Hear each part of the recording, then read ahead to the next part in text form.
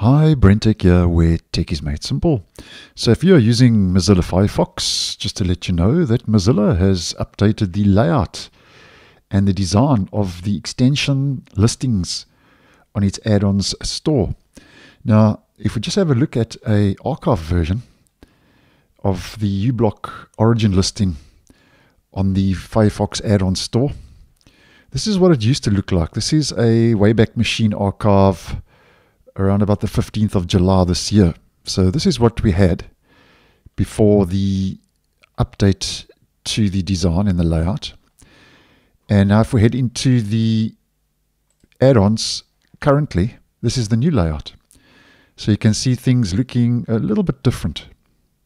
Now, first of all, it shows all the information the older design used to show and display.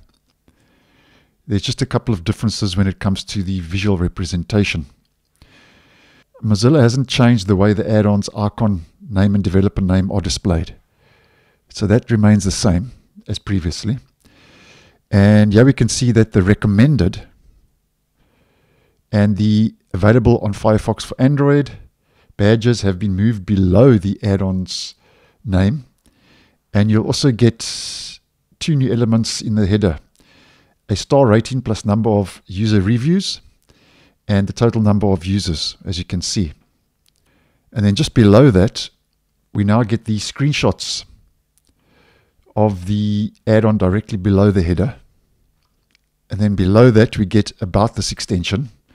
And nothing much has changed here. It looks basically the same as it used to. So if we head back to the archive version, we can see about this extension looking very similar.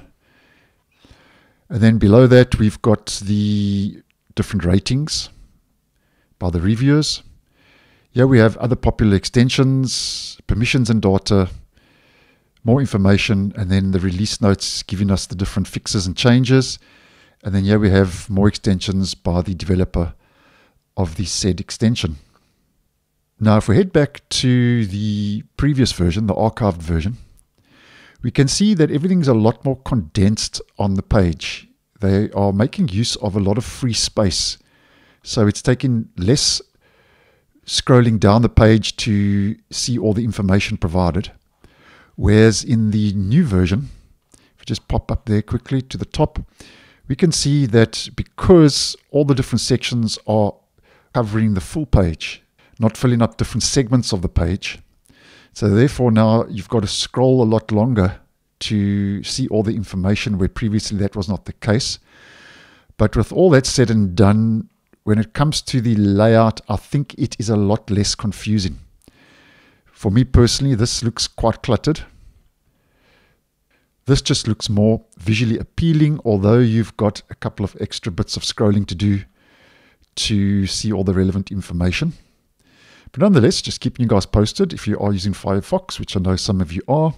So what do you think of the new add-on store layout? Do you like the new one or prefer the old one? Give me your thoughts down below. I'd be interested to hear. So thanks for watching, and I'll see you in the next one.